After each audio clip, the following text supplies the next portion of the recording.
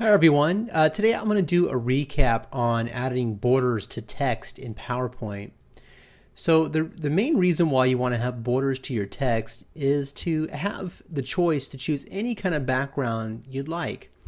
As you see in this example here, I have Amazing Grace, and you notice on the right hand side the lyrics look great. They look very readable. But on the left hand side, they're getting washed out by this lighter background.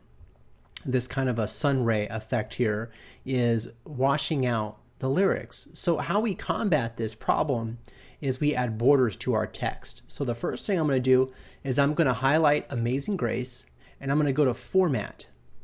And then from Format, I'm going to choose the Outline tool, and I'm going to choose my weight. My weight is going to be 2 1/4 for the title. And then my body, my lyrics, I'm also going to do the same thing, and I'm going to do this the same way, the same method, and I'm going to choose 1 1/2. So it doesn't look that good right now because I don't have it in presentation mode yet, so I don't have it fully blown out so you can see it. So let's take a look at that.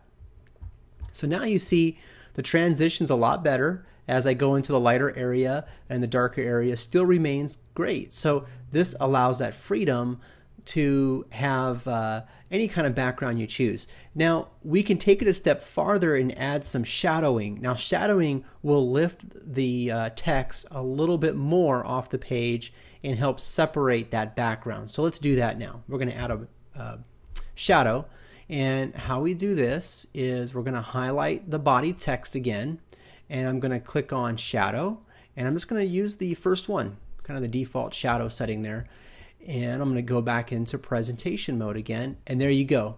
So you notice that the lyrics have lifted off of the page even more so, and really I've done a great job separating that background. Now you have the freedom to choose just any background you like, whether it's a nature background or in this case this is a vector art background. So I hope that was helpful. Make sure you check out the tutorial on making a master slide, because you can actually make this into a master slide to do it to all of the slides that you're going to apply the master to, and that way you don't have to do it one at a time. So make sure you check that out. I hope this was really helpful. Have a wonderful day.